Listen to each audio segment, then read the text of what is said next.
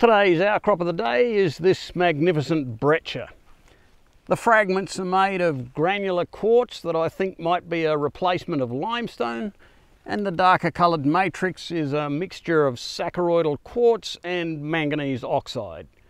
And you can see there's also lots of manganese oxides all around the contact with the surrounding rock.